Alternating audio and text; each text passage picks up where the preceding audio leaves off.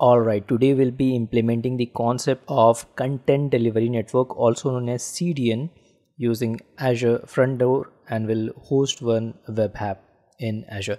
So let's dive into the portal. I'm into the portal. We can search app services here. Otherwise, if you're frequently visited, we can open it here as well.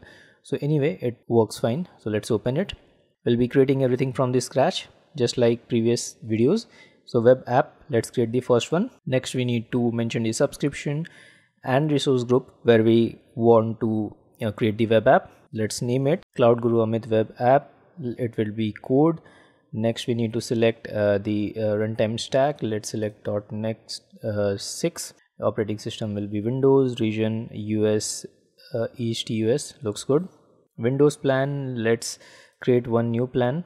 Alright, we have created new plan. Now in the pricing, let's explore pricing. We'll select basic P1 to save cost. We can see the pricing, how these are like charged and what it can scale. So we have tons of information here for our web app. Since it's a kind of dummy, this configuration is fine for us. Let's select this basic B1. Let's go down.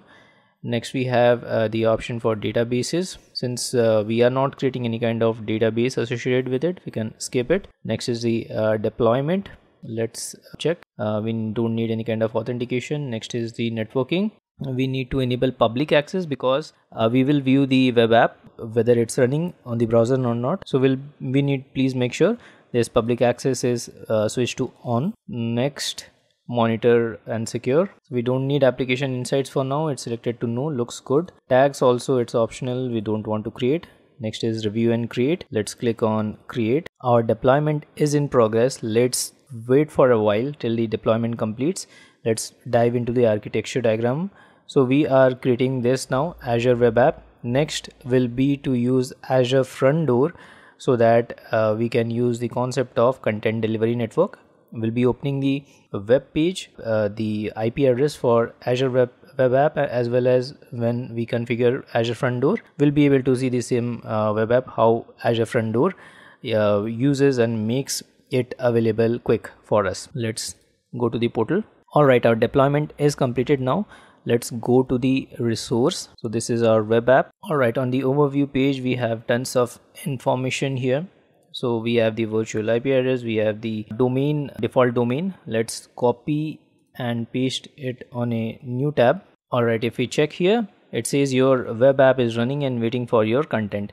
So our web app is working fine. So now let's duplicate this tab because we want to do the same thing and apply the concept of content delivery network. So content delivery network makes our web app across all around the world to be quickly accessible, right? And also provides regional failure, those kind of things, which normally if we don't use Front Door, we won't get. So let's now create Front Door, that is our content delivery network, CDN, Front Door and CDN profiles.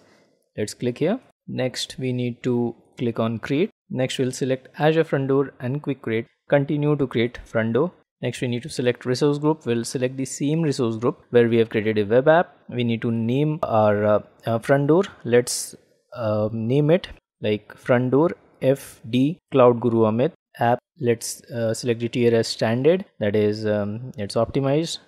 Next we have a couple of options as well. That's the endpoint name. Let's give it Cloud Guru endpoint.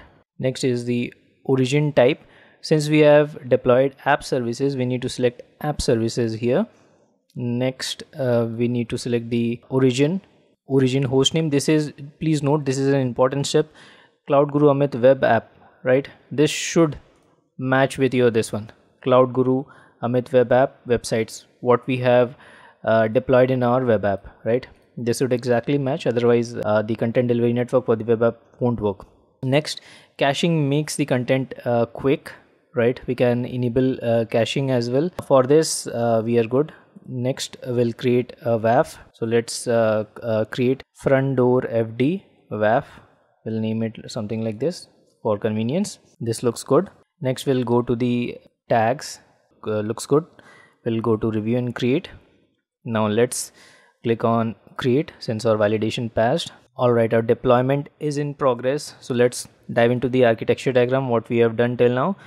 So we have first of all deployed Azure Web App. Now we have used Azure Front Door and provided the URL for our Azure Web App, which Azure Front Door will be using to display the same website. Once Front Door is up and running, we need to check in our website just like Azure Web App in our browser.